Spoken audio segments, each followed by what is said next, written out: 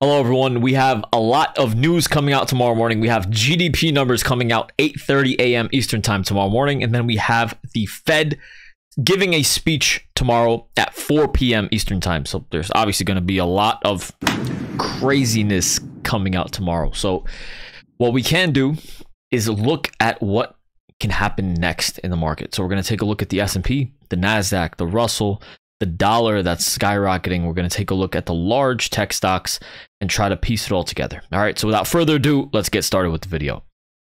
So personally, I think the most important thing to look at right now in the market is the continued strength out of these AI related large tech stocks, as well as the chip stocks.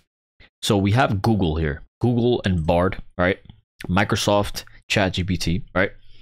So Google was very far overextended yesterday, which was one of the reasons why I was bullish, right? Today we had a huge bounce.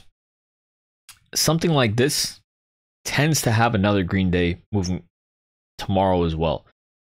But the most important sort of bullish level that we would need to maintain on Google. So what I'm going to do is I'm going to make a Fibonacci level here, and I'm going to create the fib from yesterday's low to today's high. And it needs, in my opinion, for this to continue upwards, it needs to hold at least 130.50.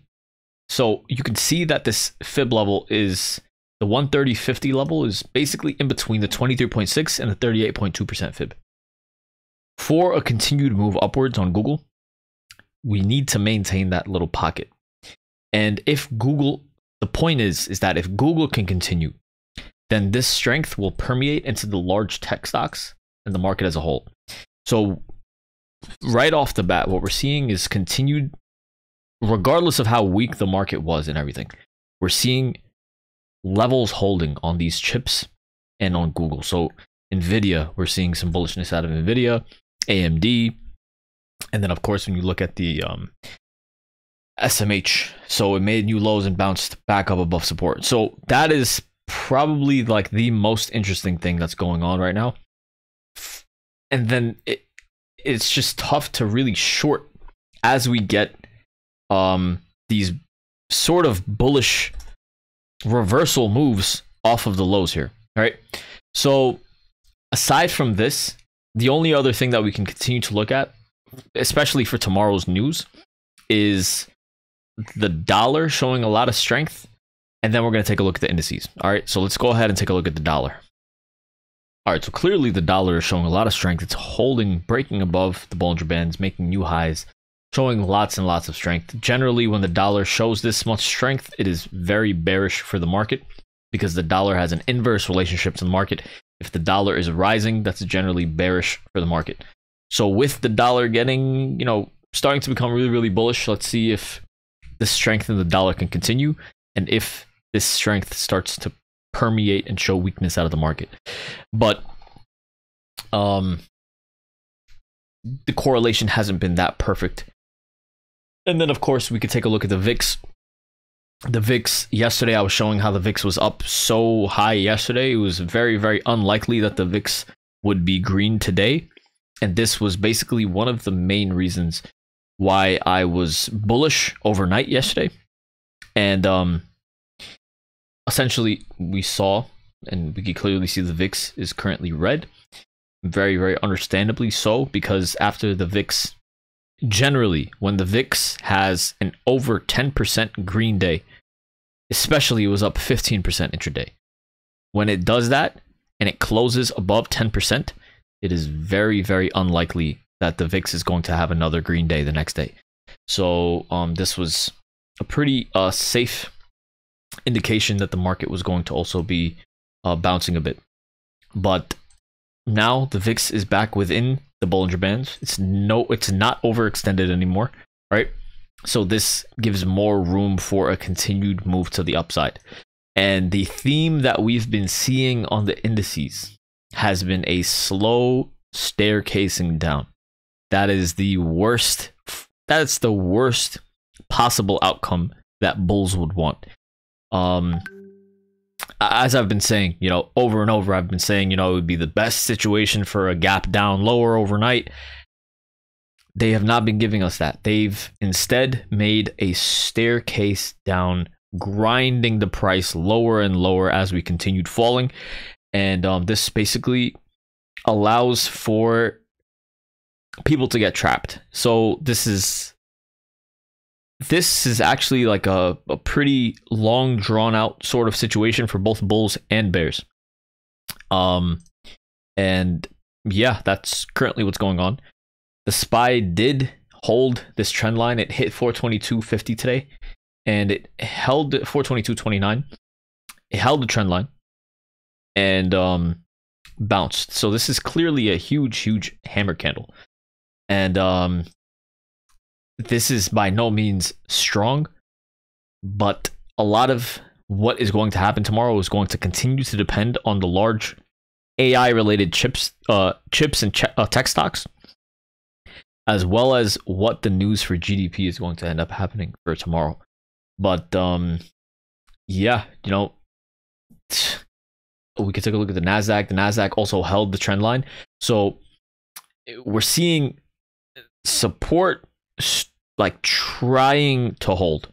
We broke below the lows and ripped back up. Intraday, we had like a huge move to the upside around like 2 o'clock. So that was a really big major rip. And that's the problem. Like they're making these rips occur after making a few lows. So instead of holding support and then ripping it higher, they bring it lower first and then rip it higher. So then they basically just end up either break even from the original point that they broke lower, or a little bit high. So there's no real growth. So that's why they're staircasing it down, then a pop up, and then they just continue staircasing it down even lower. Pretty interesting stuff. This is you know, once again, not the time to start shorting, in my opinion. Intraday, tons of stuff can continue going on, but once again, so we have that very important support between 421 and 422. Then we have very important support at 420.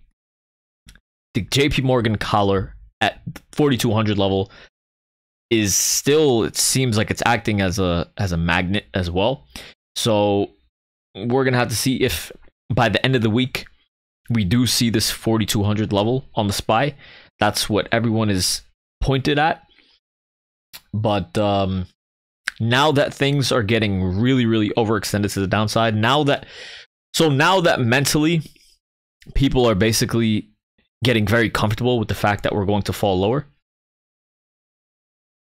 you know, maybe now is a good time to start thinking that it might not occur, because that's generally right, especially when the overall outlook of like a majority of people is one directional, especially if you also feel like, you know, so now, oh man. All right, sorry guys, had some technical difficulties, but my point is that when you look at the overall social sentiment of everyone in the market, when everyone collectively is just very comfortable with things being bearish, I'm not saying that's the perfect opportunity to inverse, but it definitely has an opportunity for big short coverings like we had earlier today. We were consolidating at support for almost an hour, guys. We were consolidating at support on the, so let's just take a look at it.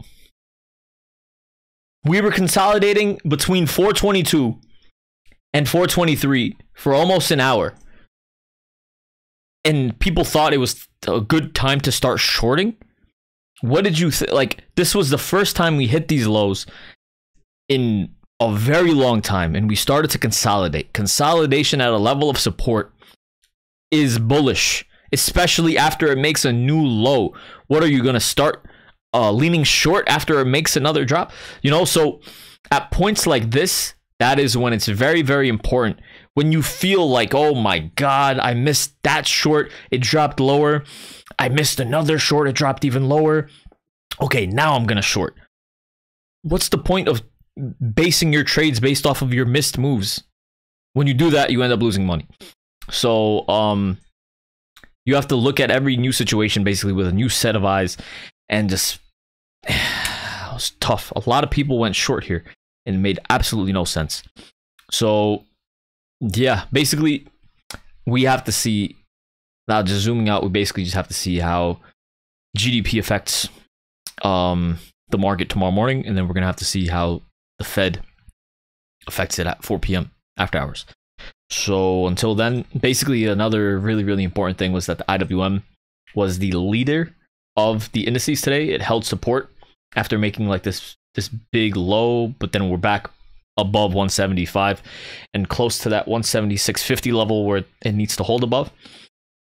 But all in all, this is wholly dependent. The entire market is teetering on the brink of disaster, basically dependent on the S&P, basically dependent on the large tech stocks, namely the AI related stocks. So yeah, it's also not a really good sign that crude.